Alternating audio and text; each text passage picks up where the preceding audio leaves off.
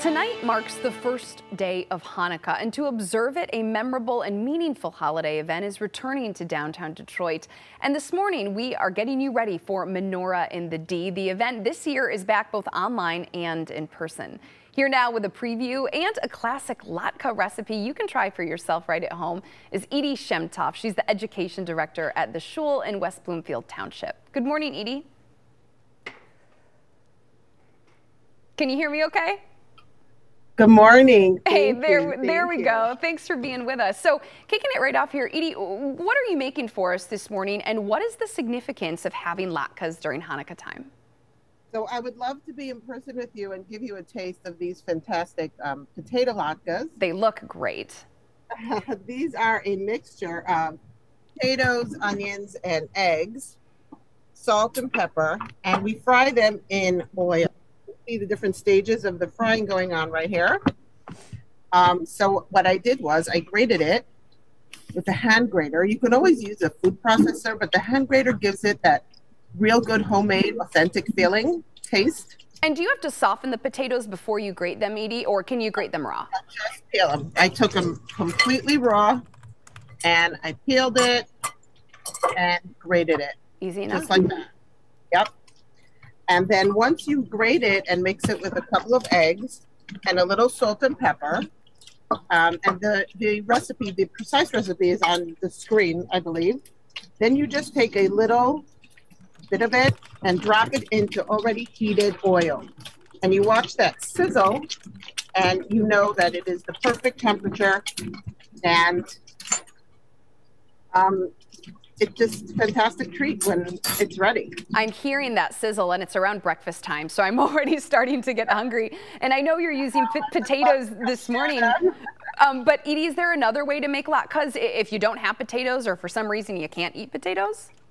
Yeah, you can make latkes pretty much out of anything. Zucchini, broccoli. I mean, there's even recipes for cheese latkes with, cottage cheese and a little bit of a thickener like a flour or a gluten-free flour. And what are some other foods traditionally eaten on Hanukkah aside from latkes, which I've had and are just simply delicious? Another favorite are sufganiyot or donuts. And these can be either round with a hole in the middle, or they are filled with jelly, which is the Israeli style. And these are my nifty little dreidels, which is one of the games we play during Hanukkah as well.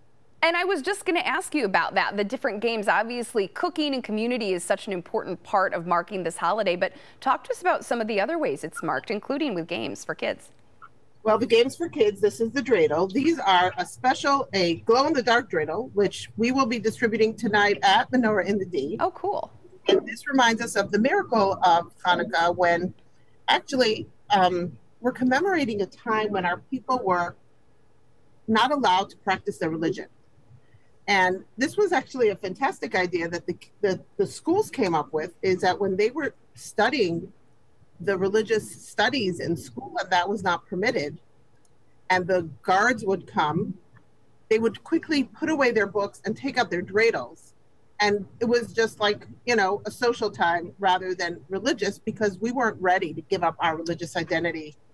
And then came the miracle of Hanukkah, where the Maccabees won the war. It was a military victory. It was a military miracle.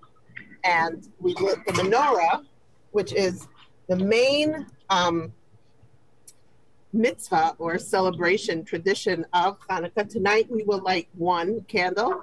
The center one is the helper. And it's just a very, very exciting time to come downtown. This is a replica of our downtown menorah, which people will see live. And we just light it together with, a very intimate group of, I don't know, we'll have a few thousand people in person and maybe 20,000 online. And we're super excited. Edie Shemtoff, Education Director at the Shul in West Bloomfield Township. So excited for the event tonight. And thank you so much for being here. Those latkes look delicious. Thank you so much. Have a great Hanukkah. You too. We'll be right back.